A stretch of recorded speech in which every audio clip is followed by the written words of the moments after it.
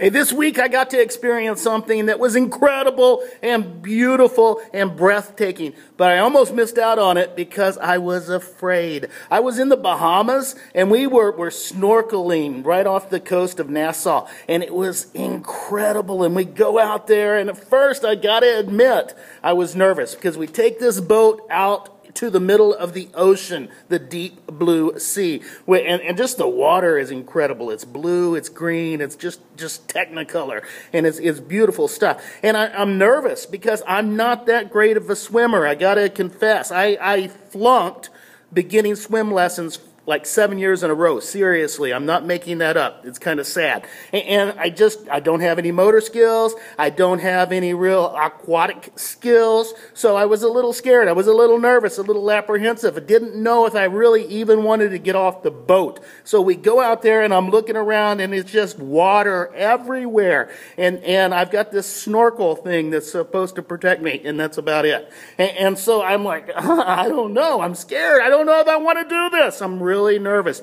Then I jump in and glub, glub, glub, glub. I go straight to the bottom. And then I'm really stressing out, and I'm really just freaking out, and I'm thrashing around, and I'm trying to save myself, and I'm trying to tread water, and I can't, and I'm swallowing just pounds of salt water, and it's nasty, and I'm just freaking out, and I'm like, I got to get out of here. I got to get out of the water. I got to get back on the boat where it's safe, where I know I'm going to be okay.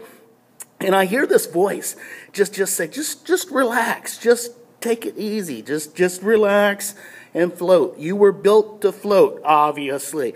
And so I started to just relax, and I started to float, and I started to look around, and I put my little mask on, and I put my little snorkel on, and I put my face in the water, and I'm floating around, and it was amazing. And I saw so much incredible beauty that I would have missed had I not done it, had I not taken the risk, had I not put my face in the water, had I not jumped in.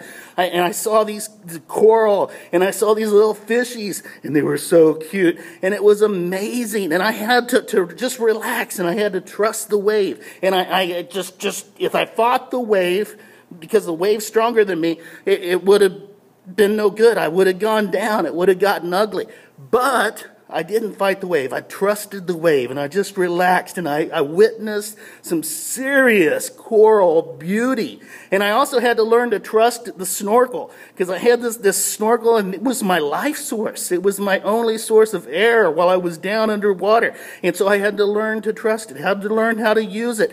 And I got to thinking, and I realized the life of faith is a lot like snorkeling in the Bahamas, believe it or not.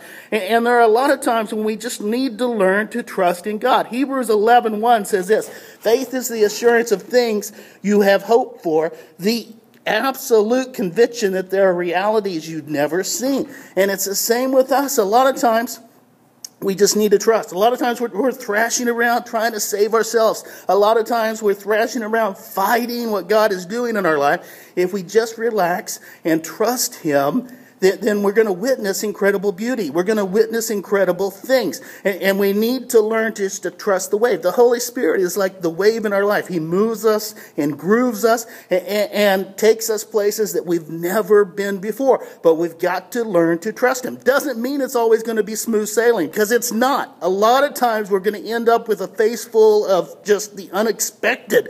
And we're going to end up swallowing salt water. And a lot of times it's going to be scary, but we've got to learn to relax. We were built to believe. We were built for this. We were built to lean into someone higher than us. We were built to trust in God. And so much of the life of faith is just the falling back into what we can't see and learning to trust and learning to relax and not looking at the winds and not looking at the storm, but just trusting in God and letting Him move us where He wants to.